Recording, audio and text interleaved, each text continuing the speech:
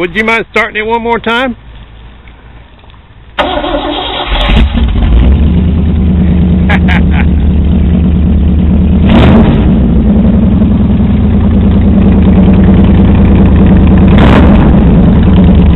Yeah, boy.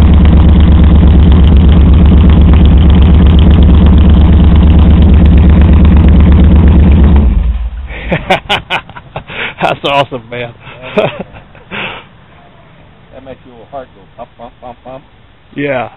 Excuse me. I got to get this back here. That's the engine was in my original. Guess this is what's going on it. One that was in a 76 Ford wagon, it's a 71 Mercury, and I put it in there 28 years ago, and I was behind the guy's barn, and I bought the original. I bought it back 28 years later, and that's it, just for the engine. I paid $200 for it, like I did. That's how much I paid 27 years earlier. That's probably what you paid for. Yeah, I love stories like that. It found its way home. It's awesome. Everybody wants to know, this is what really got me inspired last year. Last year, crawling underneath this thing, and it had the body on it. It's a Plymouth, I think, and he was. I was asking him questions about this and that, and I told him I'd never built a car, but I sure wanted to after seeing this. And he said, "Well, if you have any trouble, let me know, and I'll send my wife over to help you." So that was nice of him. I never did have any trouble, but he said he would have took the duct tape off her long enough to help me out if I needed it. Anyway, he's a super fabricator. He built these headers, and you should. Well, you did hear it, I guess. He started it up, but he gave me authorization to, if anybody wanted to hear this thing run today, that I could start it for him since I'm parked here, and I wanted to show you too.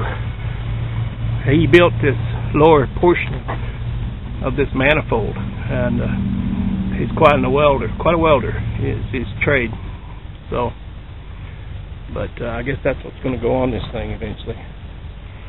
And wow, 'tis a thing of beauty. Look at that big old 9-inch rear end. Awesome stuff.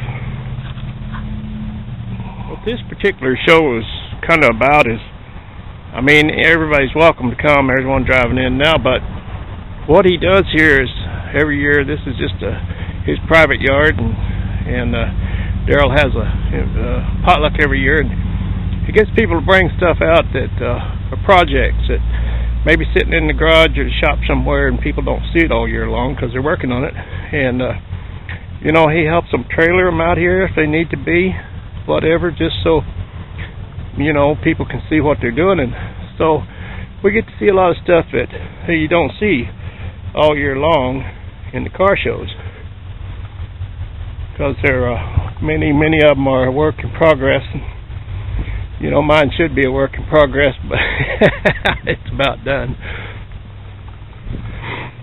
One thing I did was I took the sign off the tailgate, because with these drawings on here and paintings on here, it was just a little too busy with that sign. So I like this a lot better. This is no emblem off a, I don't know, 34, 36 Chevy pickup or something up on the hood, but I think that looks a little cleaner that way. There's the body that goes on that chassis over there that I found with the big Ford motor and the headers and all.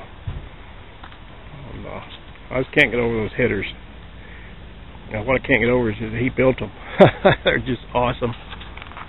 I wish I was that kind of fabricator, but I'm not. I'm just our old Archie with a big hammer and a lot of want to, and I want to build another one. I don't know what this thing is. Oh,